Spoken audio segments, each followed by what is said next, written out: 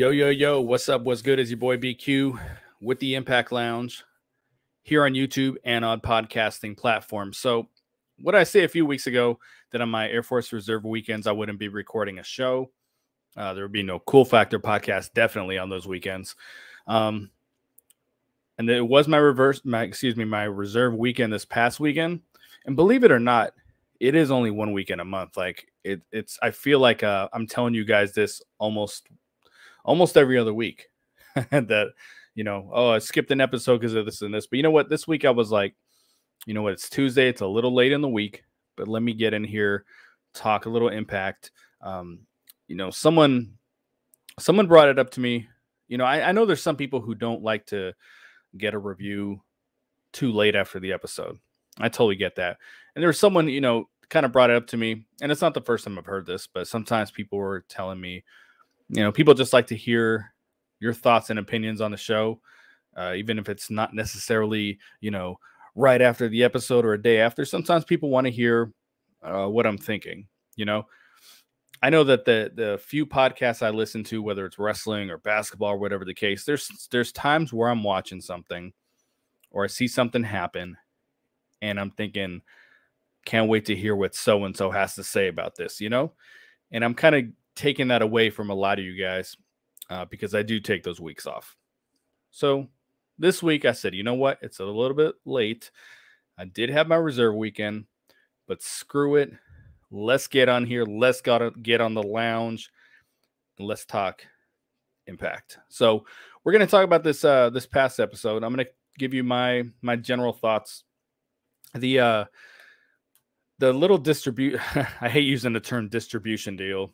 The distribution deal, TV deal, whatever it was, I think it's pronounced Dazen.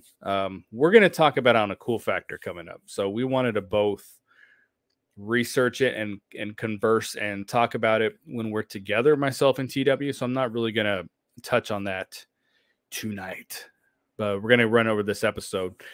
I did not catch Throwback Throwdown. I pretty much refused to watch that. I watched it the first year, and I truly thought it was the worst thing I've ever seen in my life. And if you guys like the Throwback Throwdown, more power to you. Like, I'm not telling you, oh, you shouldn't like it or anything like that. I'm not trying to persuade anyone not to watch it. My personal opinion is that it's bad. And they like to use the term, oh, well, it's fun. We're having fun. Well, you guys don't like fun. That's the buzzword, not the buzzword, but that's, I guess, for lack of a better term, the marketing word that they use is fun. Like, this is a fun show, but I don't have fun watching it. What I say every year is that the wrestlers appear to have more fun doing it than I think the majority of the people have fun watching it. And, that first year that they did it, I mean, the crowd was stone cold through the whole thing. You could hear a pin drop in that place. It was really painful to watch, but I think mainly it was because it wasn't really the wrestling and the goofiness. It was what really turned me off about it was these long promos between matches. And I mean, there was just so much talking of the wrestlers trying to be in these characters, and it just wasn't for me. If it was when they say initially when they're like, well, it's a throwback show, I thought it was like, okay, if it's their version of Glow, or if it's their version of, the territory days where you could dress up as an Indian or you could dress up as a plumber or whatever. I thought that's what they were going back to, but this is more of like a mockery of wrestling. This is more of a parody of wrestling. And that's why it doesn't work for me. If it was just like, we're just pretending it's the early 80s, then bam, I'd probably be down with that. You know what I mean? Like that in a sense, like that's kind of what Women of Wrestling is. It's an updated version of Glow. Like, I can get with that. I like Women of Wrestling. So it's whatever. But I didn't watch it. I'll probably catch the Alicia match at some point when I have time. But I know that was the BTI match. She was misbehaving. What was let me scroll up here. What was Havoc's name? Lady Bird Johnston. This was the one match that they probably could have had Alicia get away with winning. And of course they chose not to go that direction. All good. I'm going to kick this off talking about the Eric Young stuff. So I know that happened at the end of the episode. We're going to talk about that first because that was the most important thing on the show, in my opinion. It's what really stood out. We can talk Eric Young here in general a little bit, Violent by Design. But that's what we're going to talk about first. I thought the episode was okay. I thought it started off good and then like kind of progressively got worse as it went. So they can't always be amazing. You know, with Overdrive, that was probably my least favorite Impact Plus show that I can remember, because usually I really love those shows, and this was one that missed for me. And this episode was okay. If it's good, I'm gonna say it's good. If it's bad, I'm gonna say it's bad. If it's okay, I'm gonna say it's okay. And this was just okay for me.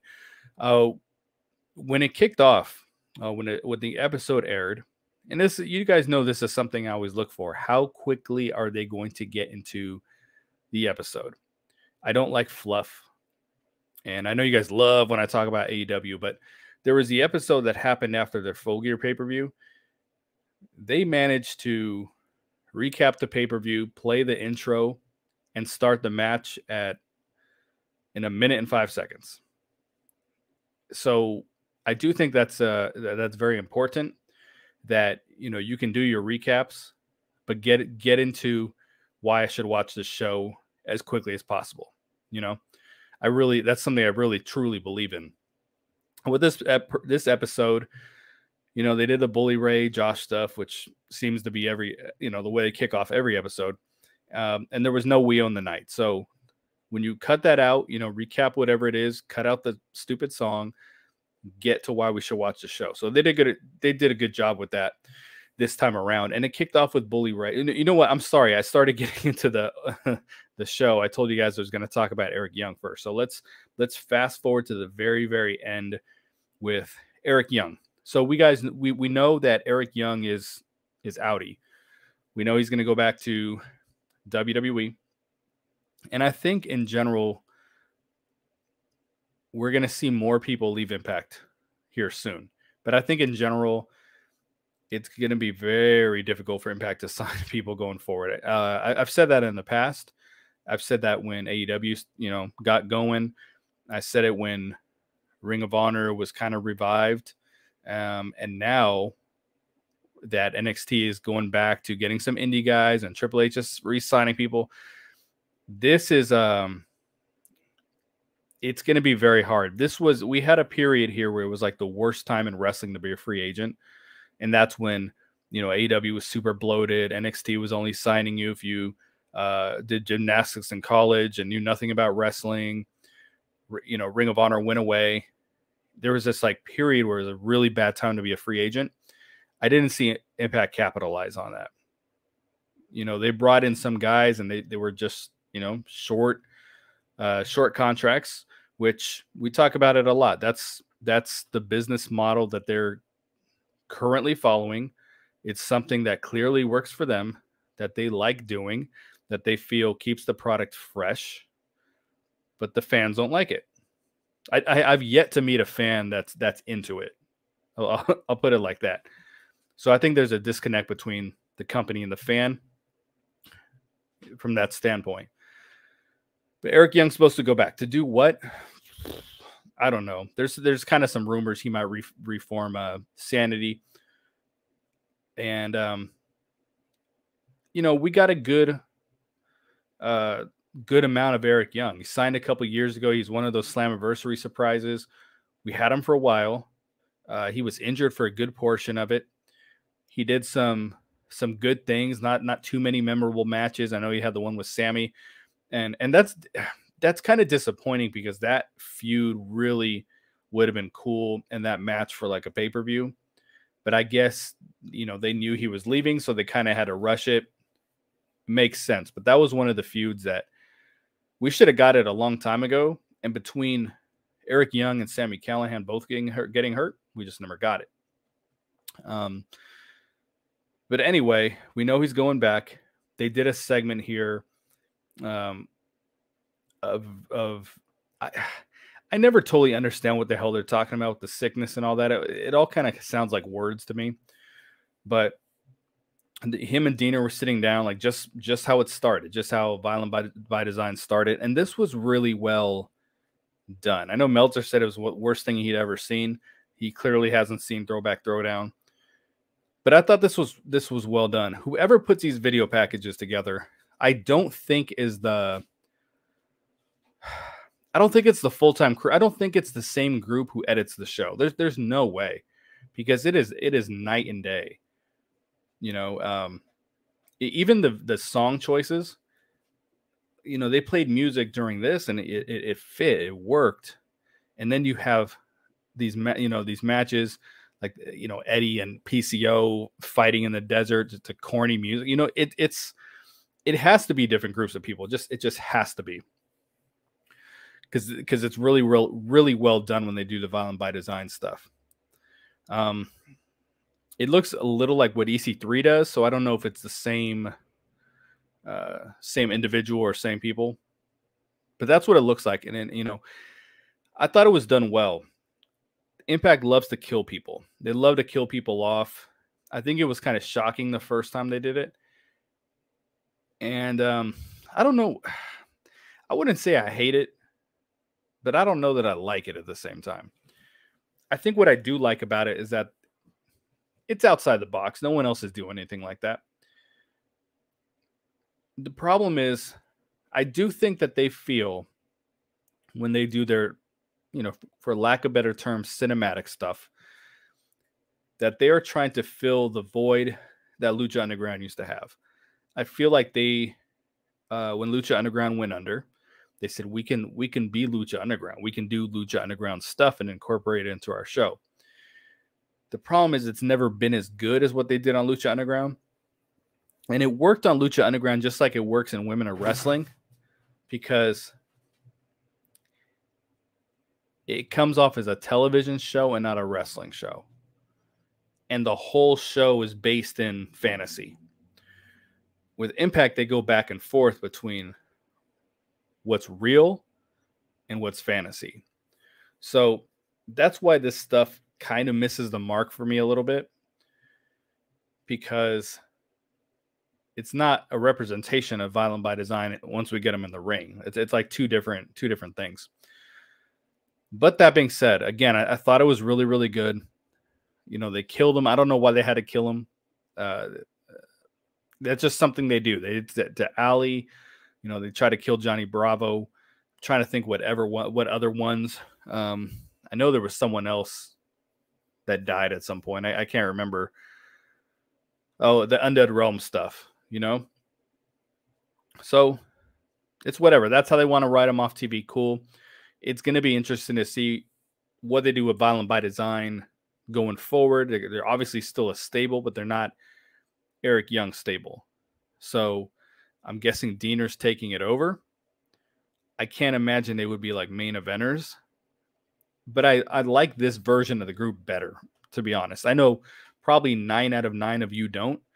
But for me, because I'm such a big Angels fan, and I've talked about that before. I'm a big Khan fan because I've talked about loving the early days of the Ascension. So I'm interested to see what they do as a team. I have a hard time believing, okay, they're going to be holding tag team gold and all that. It seems like it's probably moving closer to the jobber territory. But we'll see if that's what they do with it. Hopefully they follow up on it next week, though. It can't be one of those angles that, they do it and then the next week we don't get these guys on TV. I want to see what they do, but definitely good luck to Eric Young. I don't know what he expects to do over there. I don't think a lot's going to change as far as, some of these guys go there thinking, I'm going to be a big star. And then what do they do when they get there? It's not just Vince. It's a bloated roster. It's the same problem AEW has. So we'll see. But they wrote him off TV. Curious to know what you guys think about killing people to get them off TV. Again, to, go back to what I just said, the disconnect for me is that half of this show is based in reality, and then half the show is not half the show, but a portion of the show is based in fantasy. And that's why it doesn't quite work for me. But it's not to say it was bad or anything like that. You know, I thought it was cool. It was okay. So now we're going back to the actual show. The kicks off with Bully Ray in the ring. I thought this was really good as well. Um, I just thought the show started strong, progressively got worse, and then kind of picked up again at the end. But I thought he cut a good heel promo. He got a reaction, and I talked about this back when Alberto El Patron was in the company, and I was there when he debuted. And I've talked about this many times, but they got the big Tron behind him. They misspelled his name, so they had to re-edit his entrance. So you guys never saw his actual debut, and the crowd went insane. Like, that place went crazy for him. And then I was around for he was cutting a promo. I was around the next night, and I was just so shocked how this guy could generate such a response from the audience, from the Impact Zone, who in Orlando, who back then we were saying, oh, it's dead, and he would get such a response out of them. And I think there's a certain talent that the wrestlers have who are used to cutting promos and having to get heat to 10,000, 15,000 people, that when they come to a smaller company like this, I think they just know how to work the people, and they just, they're so confident in such in front of such a big group, they can get this small group of people just chanting whatever the hell. So I enjoyed what he did at the beginning, and the Bully Ray stuff, even though I don't think in 2023 he should be main eventing a pay-per-view and Tommy Dreamer should be part of this. Like, obviously I don't really care for that, but they've exceeded expectations with the storyline. I think I see some people that I'm still not really feeling it. But I think for me as a fan and as a viewer, they exceeded expectations. When he's sitting here like, you're going to know when I do it, I'm going to do it to your face. And the way he actually did it, I thought was good. And I talked about on the last Cool Factor did with TW. Impact has a crutch, and the crutch is bring the wife into it. That is when, when we need some extra heat, get the wifey involved. And it works. It works for the most part, but it's definitely become a crutch that I don't think is going to work again anytime soon.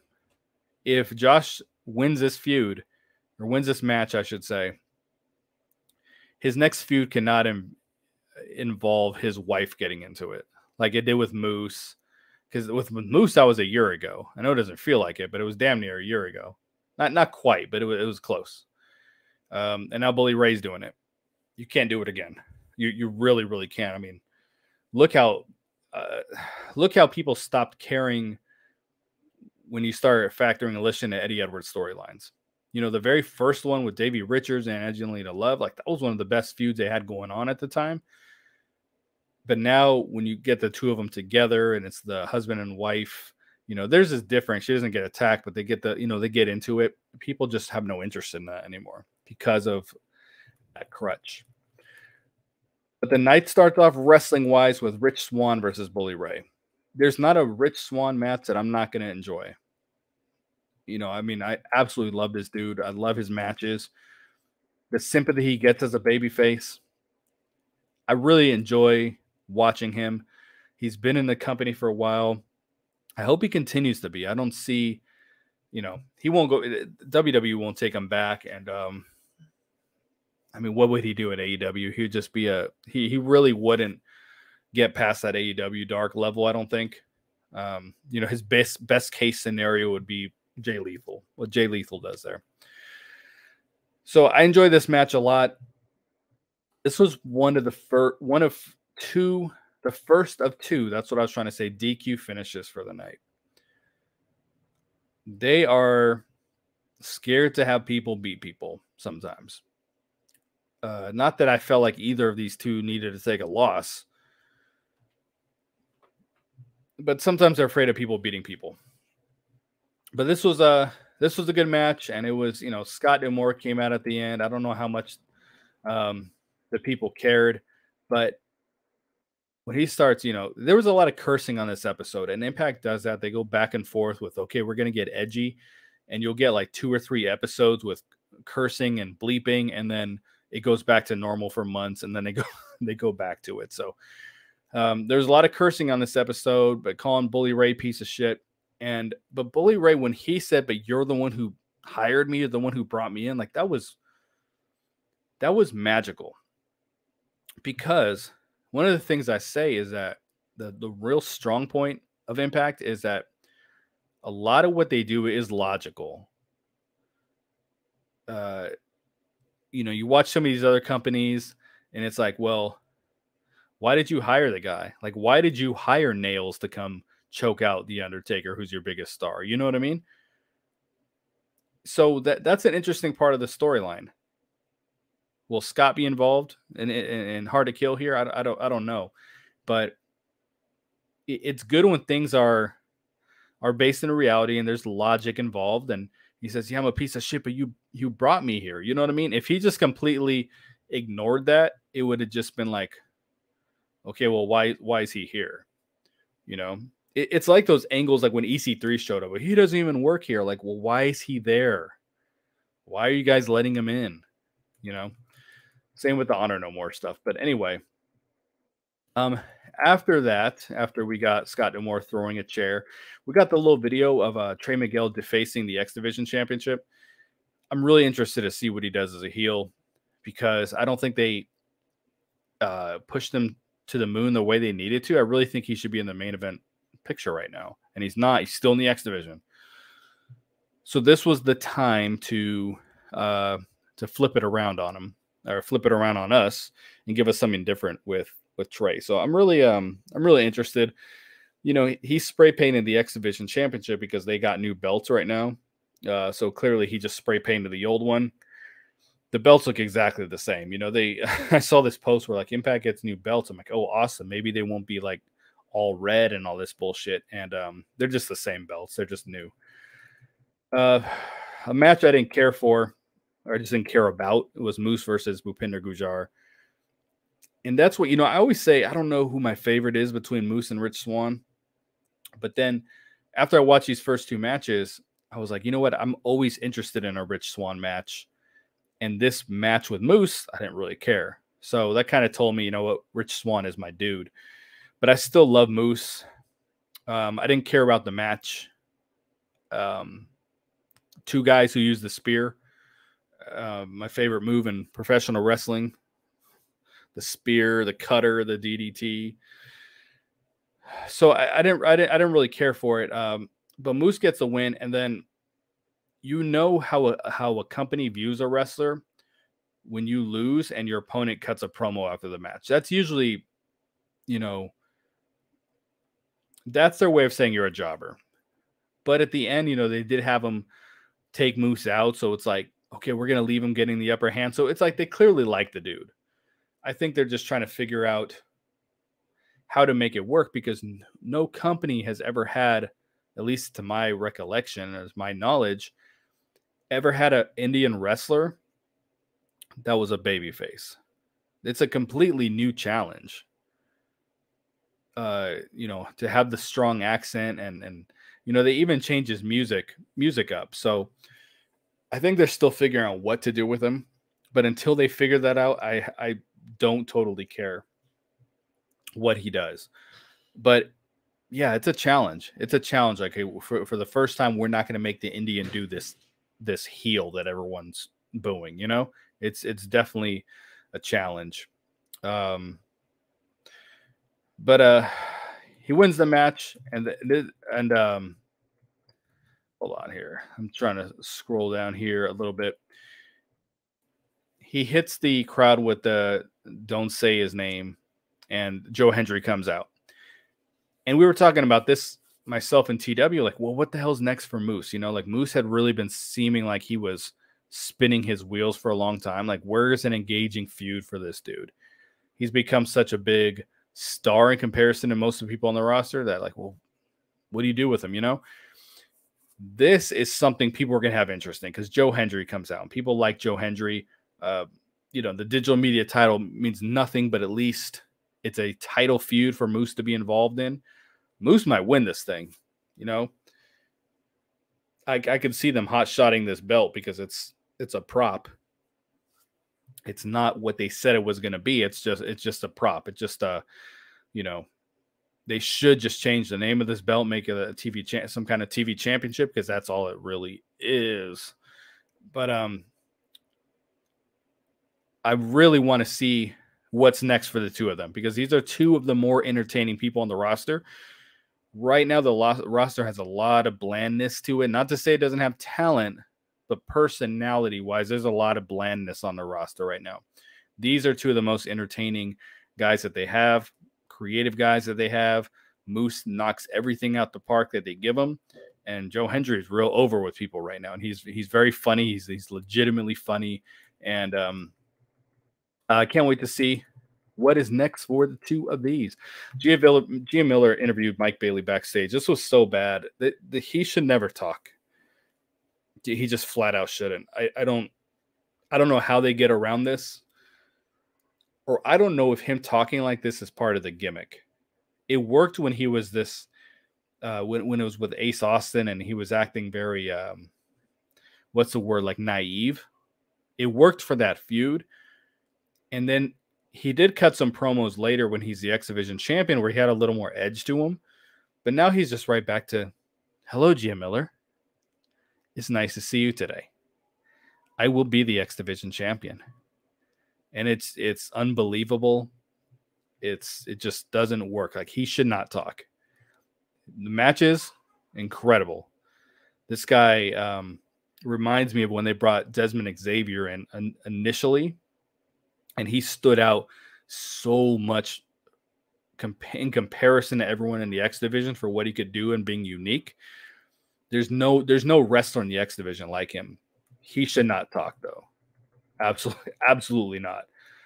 Steve Maclin versus Frankie Kazarian. This was a match I cared about because I love Steve Maclin. And it was a good match, but it was another DQ finish because they don't want people to beat people. They didn't want Rich Swann to lose earlier because I think they want to do a program with him and Josh. Not a program, but I could see Impact Plus main event, They're clearly trying to build something with Steve Maclin here and Josh Alexander, so he can't lose either. But they're not going to have Bully Ray lose. They're not going to have Kazarian lose. So you kind of book yourself into a corner where you're like, okay, well, everybody's getting disqualified in this piece. So I enjoyed it for what it was, but I was just like, why is Frankie Kazarian still wrestling? Like, what is he here for at this point? After the pay-per-view, why is he still around? If he's going to do something meaningful, then cool. But if he's just like here to wrestle, I mean, I don't know. But it's cool seeing him. It's cool seeing him around. Like, he saw someone had this is Impact sign, and he's pointing at it. Speaking of which, there was a couple signs and that Bully Ray was addressing, and he told a kid, "Shut your fat face." I would bet money, I could be wrong, that those were plants. There's no way in hell he was calling some kid fat. No way. And some guy just happened to have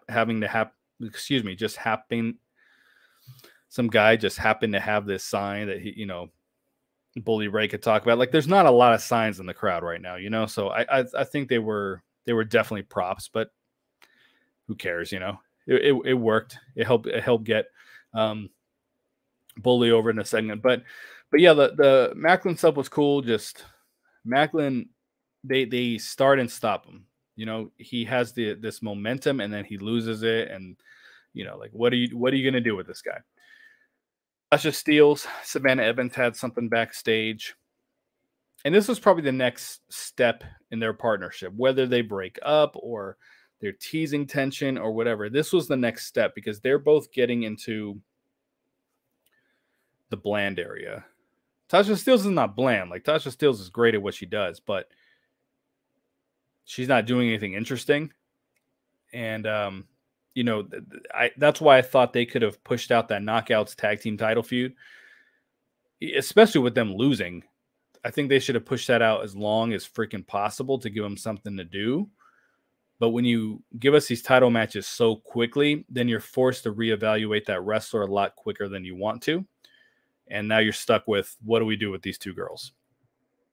So Savannah Evans is going to wrestle Taya Valkyrie next week. Eddie Edwards is doing an interview with Jay Miller. I forgot. I know it sounds weird saying this. I forgot Eddie was part of the company. I mean, he's just been such a minor part of the show the last couple of weeks, which is good. Sometimes you got to keep people away. But I also didn't care with what he's doing in PCO, and I still don't. So when he showed up, I'm like, oh yeah, Eddie. You know, I was looking at his mohawk. I don't know what hairstyle is going to work for him. I never like his hair, but I like this better than the braids he tried to have for the longest time. But they're still talking about Eddie Edwards and PCO. I mean, if there's a feud that I just want them to stick a fork in, it's them. There was a backstage segment with the major players, not the major players, with Heath and Rhino and Motor City Machine Guns. I thought it was pretty cool. These backstage segments looked a little better this episode. There wasn't a lot of the pink lights and that nonsense that they do. This particular segment had it a little, but you know, it was okay. When Rhino started, oh, we're gonna rip your face. You know, I was like, what is this cheese shit? But then I saw the reaction of the Motor City Machine Guns, and then I was like, this is actually really funny. I thought what really stood out is that Heath and Rhino looked like giants next to these two.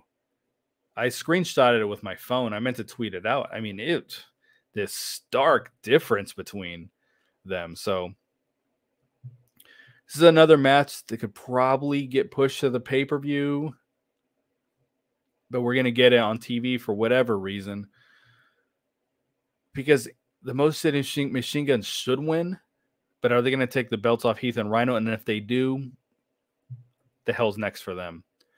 I wouldn't be surprised if they were done here soon. I wouldn't be surprised at all. I think when they were both signed, there was a promise, we're going to put the belts on you. Heath got hurt, Rhino was out, and then they got the belts eventually because they were supposed to. It's uneventful.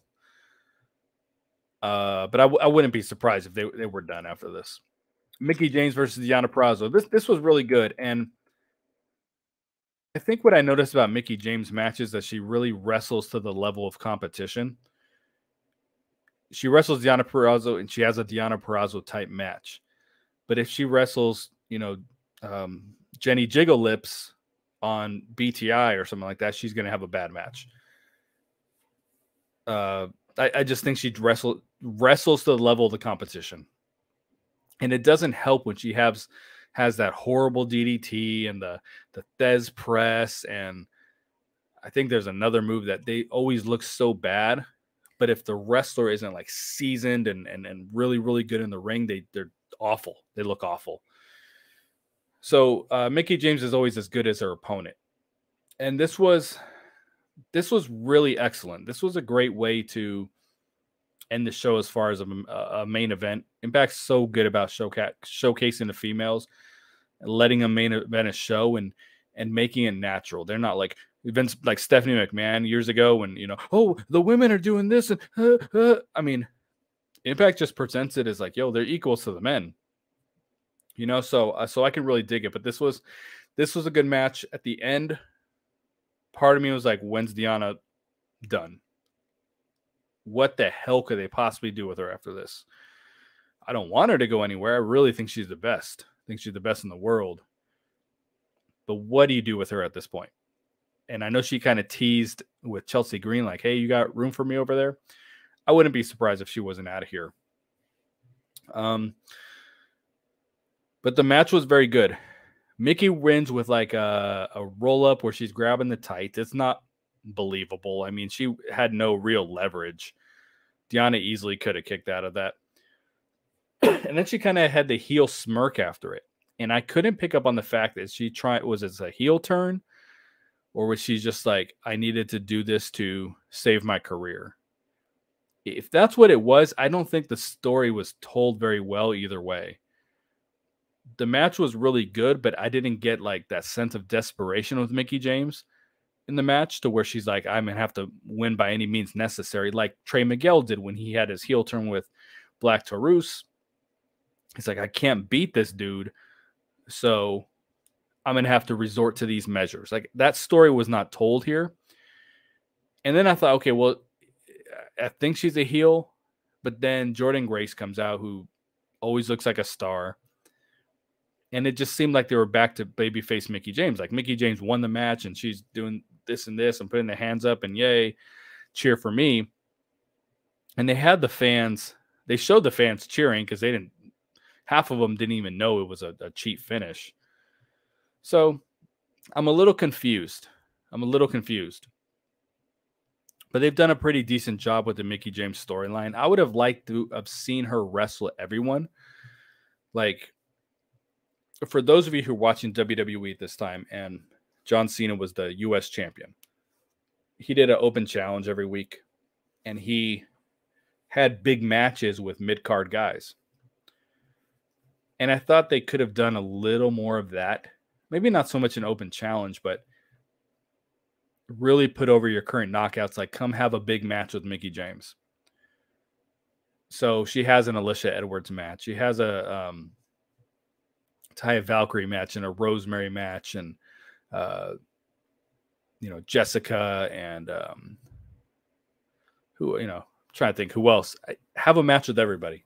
Like, really go all, it wasn't like she had 2 matches and she's wrestling for the Knockouts Championship. She had a lot of matches, but this was something I think they could have started a lot earlier and had her just wrestle to the point that we even forgot that she was going to wrestle Jordynne Grace, because still in the back of our mind, we're like, she's not going to lose the match because this is just leading up to her wrestling Jordynne Grace for the belt. Like, we knew that's always what it was going to be. So we're getting that at Hard to Kill.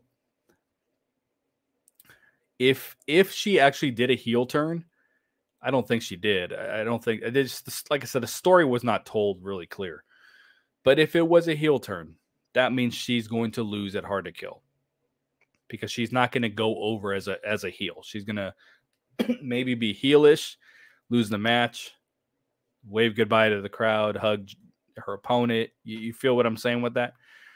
The story I would have liked, but now you can't do it, is if she did this whole babyface last rodeo and then cheat to beat Jordynne Grace. And then we just kind of got, I don't know if we got a heel Mickie James, but I mean, that's where I would have liked to have seen it happen, for her to cheat to win at Hard to Kill. And that could have extended their feud. But they already did the cheat to beat Deonna. So it's just going to, who knows what they're going to do with this. But it was good. I enjoyed it quite a bit. And I think this match is going to be excellent because she wrestles up to her competition, like I said, and Jordynne Grace cannot have a bad match. She's in that, like, Rich Swann territory, Josh Alexander, some of these dudes where they just have good matches, So we'll see. That's going to do it for me. I wanted to run through this real quick for you guys. Hopefully we can do a cool factor soon so we can talk about some of the other stuff, some of the other news, and all that good stuff. So thank you for rocking with me, guys. I am your boy BQ. I am out. Peace.